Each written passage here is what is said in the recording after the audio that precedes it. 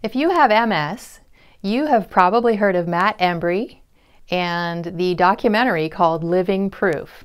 Now, if you haven't, I highly, highly recommend you check out that documentary. It is amazing. I have sent it to family, friends. I just think it's incredible. It actually came out after my diagnosis, and what I found especially interesting is that I already was following a number of protocols that Matt found along the way for himself as well. So it was something that definitely appealed to me. I understood trying to find the natural approach and also seeing the tremendous limit in getting proper medical care for MS in the Canadian medical system. It's pretty bad. I know some people would say it's wonderful, maybe they've had great experiences, and actually my very first MS neurologist was wonderful. And he was an actual MS specialist, and he was amazing, but he was also at the end of his career, and he has since retired and passed away, and we miss him a lot. He was incredible. He actually told me not to bother taking the medications. You know, can you imagine a neurologist doing that? Anyway, that's a side story. I want to talk a bit about Matt Embry and his whole program. So the diet is called the Best Bet Diet.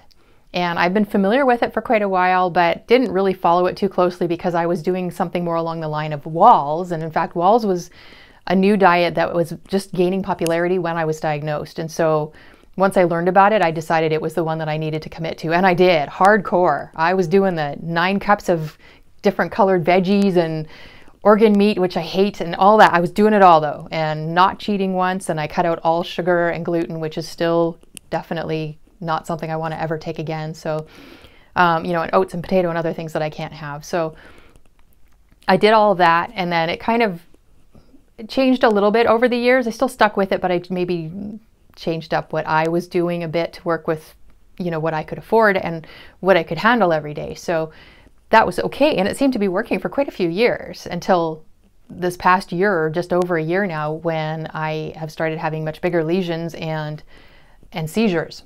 So, and nothing else. There's no other things. I haven't had any vision problems or anything else. So it's been a very weird thing because they're calling these bigger lesions tumefactive, which is a very rare thing within MS.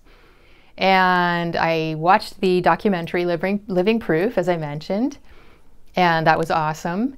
And then of course there's the Best Bet Diet, which I had only kind of looked into. And I knew it was more along the lines of the Swank and Jelinek diet, which for me, I'm definitely more of a low carb kind of girl as opposed to a low fat kind of gal. I do better just physically overall when I have a higher fat, lower carb diet, and I have an easy time keeping my sugars low. So that part was easy. But in the end, because I've still been having these seizures, that diet isn't cutting it anymore. So I decided to really jump in and try Best Bet. And it was a change. I thought, oh, it's a bit of a tweak. And in some ways it was, but in other ways it really, really wasn't. There's a lot of change. I had to buy a lot of new foods that I hadn't had before. My poor husband had to drive me all over town trying to find things that I needed because it's very hard to find things like, say, organic vegetables here. We just don't have them very much. They're limited compared to other cities I've lived in. So that was a bit of a challenge, but we did it, and it's been going well. And we got even a new cooking device to try and spruce things up, make it a little bit easier to cook, and also just to hopefully make really tasty foods too. And so far it's been going well, so I'm very happy about that. So I overall, what I would say is that it's been an interesting journey learning about the Best Bet Diet and Matt Embry and his story and the whole realm of what he does. And this whole thing, I was so happy to discover that what he does is nonprofit. You know, it does definitely promote his career, which is great. But he's not making money off of it, and that's really sweet. You know, he's not costing MS patients more money because we're kind of broke. You know, we can't earn money, most of us, and we just don't have money to spend on these so-called cures that people are always trying to throw at us. And he's not pretending that it's a cure either. He's just saying this is what works for him, and it works for a lot of other people too, so that's what you should do.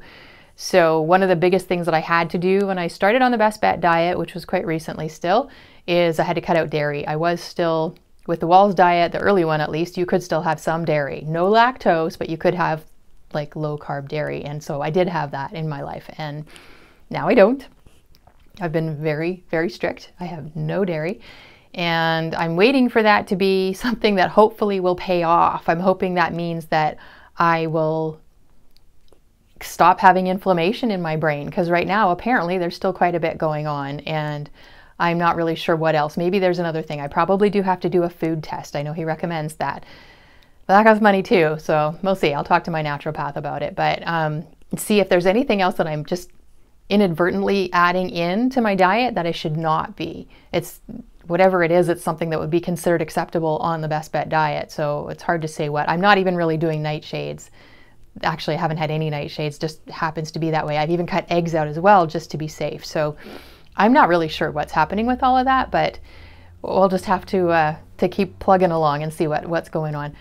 What I wanted to say though, I think it's interesting because Matt's dad is a scientist, and so he knows a lot of these things. He's researched a lot, and he's done it because he cares about his son, and that's the key. You know, when you see just random drug companies and whatnot, you don't know what their purpose is other than to make money. But for somebody like Dr. Embry, he actually has a vested interest in helping his son and other people by extension. So, and that's why I'm more likely to trust someone like Dr. Embry, like Dr. Code, like Dr. Walls, because these are people who themselves are already dealing in their own lives with MS, whether it's personally or a family member. So they have a real interest in actually finding help, whereas drug companies have an interest in making money and maybe kind of helping if they can, but mostly making money. So that matters to me. And I mean, that's true for, I think, the majority of neurologists probably too, is that their job is to make money and to give you drugs, and that's it. And it's not something that really matters that much to them. Maybe I'm wrong. Maybe some care a little bit more, but my experience is that they're not going to think about you. They're not going to lie there in bed thinking about you at night, wondering if you're okay. They're just not. You know, you're just a patient. You're a number, a file. So that gives a little bit more credibility, as far as I'm concerned, to someone like Dr. Embry. So as far as the plan goes, there's a lot available. There's different social media groups that you can join. Once a month, the Embrys do a Zoom meeting that anybody can log into and ask questions via the chat. And Matt and Ashton will answer those questions for you. And I did join the last one this past month, and it was fantastic. I asked several questions. I got full answers to every question, and a lot of other people did the same thing, and I learned so much from it. It was just a wonderful hour for them to take out of their day to answer questions and to help and give us more information. And there were some things they just simply didn't know, you know, that's going to happen. But generally speaking, they had just a ton of helpful information. And I was even I had joined a social media group for the diet, and we had questions and nobody could find the answers to. So I asked those questions, and now I know, and so I could say, well, Dr. Embry said this or that, you know, so that is great. So I really, really appreciate that they're doing that. Again, this is just a really kind thing they're doing to give back, and I so appreciate that. I think overall what they're doing is important and useful, and I also really appreciate the things that Matt Embry has said about things like the MS Society and the MS Clinic. My impressions of them are the same as his, and they already were before I had even really heard of him or what he'd been through with both of those. The MS Society is largely a money-making organization. It's not really there to help MS patients very much. That's been my experience. And they're about being organized and doing their own thing. They're not really there for you as the patient. So, no, I didn't always think that, but I've been around long enough, now I know. And the MS Clinic, same thing, they're very limited. They're there to give you certain very expensive drugs, and that's it. So it's not ideal as a person with MS. It's not a good diagnosis to have as far as being in this medical system goes. Never mind all the battles that we have with this condition. There's not a lot of help. There's not nearly as much help as you might think there is, because there's a fair amount of awareness out there, but not that much help. But MS Hope is useful, and if you are newly diagnosed with MS, I do recommend checking it out. Check out his website. The recipe book is free for download, so you can go through that and see what you can do. You can be kind of like me in the beginning, whereas you can ease your way onto it. Just make sure you have an end game, an end goal, that you're going to get all the way onto it. You're not going to just play around with it halfway and then just not do the rest of it. You got to go all the way, and then don't cheat. So that's important. But beyond that, it's worth trying. I still think walls is a really great idea. I think we're all different though. And so for some people, walls is a better way to go than for other people. And I know for some people, they have done swank for many, many years, which is kind of more extreme, I think, than Best Bet. Definitely very low fat, but maybe a little bit higher in sugars and things like that. So some people have lived on that for decades and found it really useful. And if it works for you, then that's the key. You know, whatever works for your health, that's what you need to find. And we're all individuals with different kinds of MS, and it's trial and error for each of us. So, you know, do what you can. And if you already know that you're better off on a lower carb diet, then walls might be a better way to go. Not that walls is necessarily all low carb, but it generally is. So, and with Best Bet, you're cutting out a lot of fats, and that has been a challenge for me. But I'm doing it, and I've moved over to the olive oil and avocado oil and all that kind of thing. So it's fine. It's going well, and I appreciate that. I did want to comment a little bit on Matt as a person. He's obviously a very energetic, athletic, high energy person, and that's cool. You know, he's got MS and he's doing all that, and he's that energetic. Awesome. I love that. That's something to dream about being able to do one day, right? But I think he's always been that way. He's been athletic his whole life. He was an athletic teen, and then he was athletic when he was diagnosed. So Matt Embry was diagnosed at age 19 with multiple sclerosis. And there's a couple of things that are particularly scary about that. One is that he's a man, and while more women have MS than men by quite a high number, men who do have MS tend to have it much worse, generally speaking, than women do. It tends to hit them harder. So that's scary in itself. And then, of course, getting diagnosed at 19 means that he's already had noticeable symptoms as a teenager. That's also very scary, because most people get diagnosed with MS in their 30s or 40s or even 50s.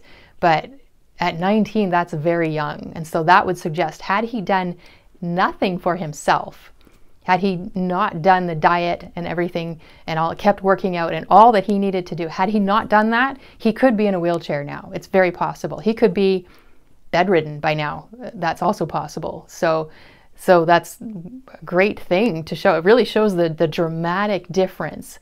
I know some people have said that he has benign MS, and that's a controversial term. I don't particularly care for it. I don't think it really answers any questions. It just means that he's doing well. That's all it means. And does that mean he would have done well had he not done all this stuff? No, I don't think so. Not for a second, obviously. He has done the things he's needed to do to take care of himself and keep the inflammation out of his brain and be active and functional. And he's working full time. He's raising a family. He's just doing all the stuff. And he's doing all this nonprofit stuff. And he's making new documentaries. I know he's got a Living Proof 2 coming out after the first Living Proof, which again, recommend, highly, highly recommend, definitely check it out. And so he's doing all of that. It's working for him. And that's incredible. I think that's awesome. And so he is an example. He gives us an example of what to do, and it doesn't mean we're all going to follow that. I know someone with MS who tried the Best Bet diet, and yet his MS it wasn't going to respond the same way. And ultimately it ended up being something that wasn't worth the discipline when it wasn't helping him. So that happens too. I get that. We're all different. I actually personally think MS is a range of different conditions all under the same umbrella of MS. And so therefore there's different causes and there's going to be different solutions. So Matt's got one particular kind of MS. I probably have a different kind of MS, or maybe not. Hopefully not. Hopefully it will work the same way as his. I don't know, but it's worth a try anyway. And he's still definitely giving us hope. He's giving us direction, and he's a trailblazer. You know, there's just so much that we can do with that is useful. So for that, kudos to him. Highly recommend him. I did want to say one thing that I found a little bit concerning as a Christian. Now, Matt Embry does call himself a Christian, and he talks about Jesus in his interviews, and I can appreciate all of that. That can be a really good thing. However, he is also what can be called a syncretist. What a syncretist is someone who claims to worship Yahweh, loves Jesus, but also participates in other religious activities from other religions. So pagan religions, for instance. So he has no problem with things like yoga and meditation and those sorts of things. Those are not Christian practices. In fact, they're very contrary to worshiping the one true God, but he does them and he encourages them. And they're not the main part of what he talks about when he is encouraging people and giving talks. However, he's still involved in it. Now, I don't know. He might be a fairly new Christian. I hope that's all the case is, and that he does learn and grow, and he pushes those other behaviors to the side and recognizes that they are not honoring to the one true God. But in the meantime, he is a syncretist. And do we see any problem with that? Well, you can look through the entire Old Testament and see that Israel kept falling into syncretism, and Yahweh kept disciplining them for it, and it was harsh because it was not okay, because it was blasphemous. But people are stubborn. We are stubborn. And I hope and pray that Matt and his family, I don't know if they're involved in this too, that they learn and grow and put aside those things, and that they come to worship the one true God only. So, on the very off chance that Matt, you get to see this, or any of your family gets to see this, or your friends, I want to encourage you in that way to step back from pagan behaviors and to worship the one true God, the Lord Jesus Christ. So that's my one concern with Matt Embry. I appreciate, like I said, that he talks about Jesus. That's awesome. But what Jesus is it? Is this the Jesus that is the true Jesus, or is this the Jesus of the pagan religions? And I hope it's the former. So that was a little bit scattered, but I hope that gives you some idea about Matt Embry and Living Proof and Best Bet Diet and MS Hope and all that good stuff. Definitely recommend, and I hope that it's useful to you. If you're brand new to MS, if you've just been diagnosed, it is definitely something you want to look into, because there is just so much help there. At very least, jump into the Zoom meetings. They're once a month and they're free. And also download his diet book and start making the foods in it and see how you do, and start limiting yourself to what's recommended on the diet and see how you do. And if you don't like that, go with Wall's. You know, I never even actually bought Dr. Wall's book, and yet there was enough information that she put online, then I even chatted with her a little bit here and there, that I didn't actually need to buy the book. I would have liked to, but I didn't have access to it. So, but you could actually do it without even buying the book. There's enough information out there that you could do that. So ultimately, for sure, cut out sugar, cut out gluten, and probably egg and potentially nightshades. There's a variety of things, but definitely dairy, gluten, sugar, those got to go. And see how you feel. Give it time. And keep trying, you know, work out. Definitely work out. I'm still doing my weightlifting. Love it. Hoping to do more in the future. Every time I have a seizure, it kind of sets me back from some of that. But I'm trying to keep going with the weightlifting because I love the strength. I love building that strength. That's so good for me. And I love being stronger, you know. So that's my recommendation for you guys. And like I said, check out Living Proof, the documentary. Make sure you watch it and see what you think. And I would absolutely love to know your comments below. If you've seen it, if you have any questions or concerns, or if you've been doing the diet, how is it working for you? All that. We'd love to know all that good stuff. So thank you for watching, and God bless.